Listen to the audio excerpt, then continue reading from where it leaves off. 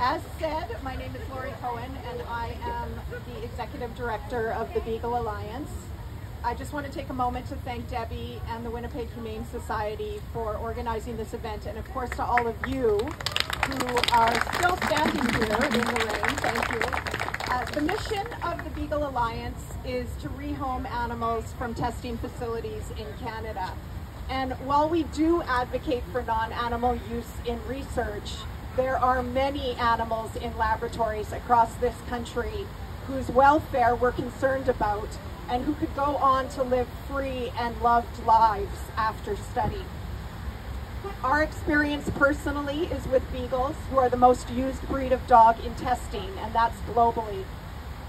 We know that they're made very sick, they're disabled while they live in these facilities. They live in cages, and their treatment falls short of what is normally required under Canadian anti-cruelty laws. We know that most of them are bred into research and never see the light of day.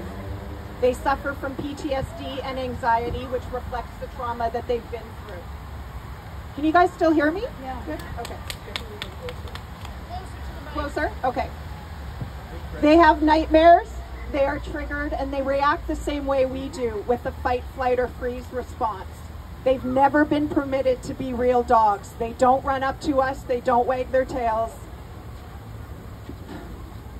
Instead, they cower in corners, and once they're adopted or fostered, if that happens, it can take weeks or months for them to even play with a toy.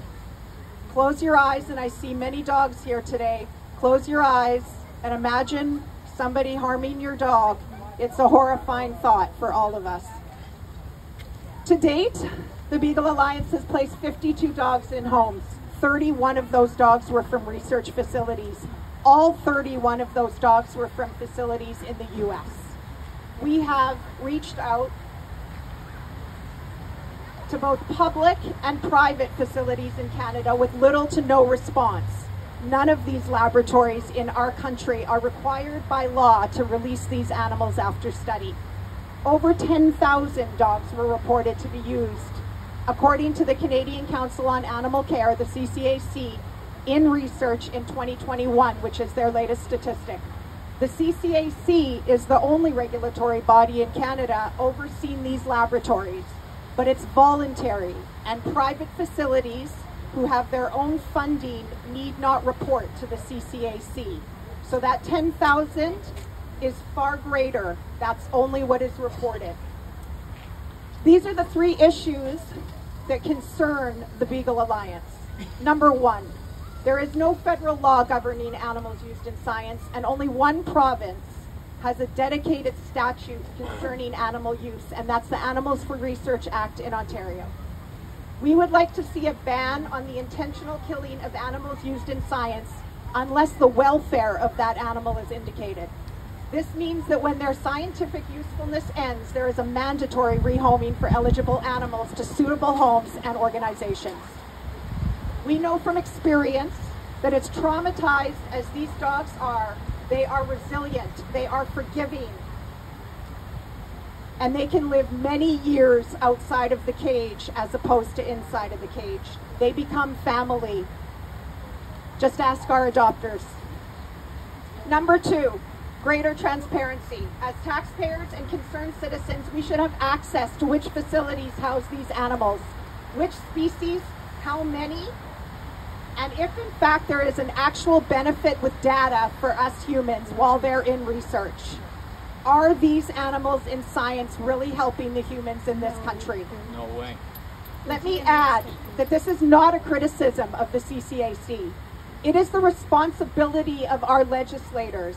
In a democratic society, our government is accountable to Canadians. Number three, that funding becomes available for facilities developing non-animal methods in science. We recently attended the World Congress on Alternatives and Animal Use in Life Sciences, hosted by the CCAC and the Canadian Centre for Alternatives to Animal Methods. Future technologies were already being discussed by delegates from other countries. We can do this.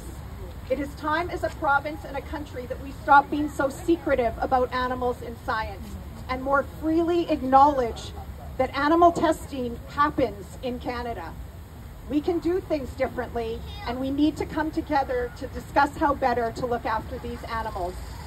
That said, we are asking parties to consider the welfare of animals when representing their constituents, and that unnecessary harm is being reduced while we move to more humane methods in science. And we need to do this without judgment and together as a community. Our government is a voice for the people, and we are a voice for the animals. Thank you.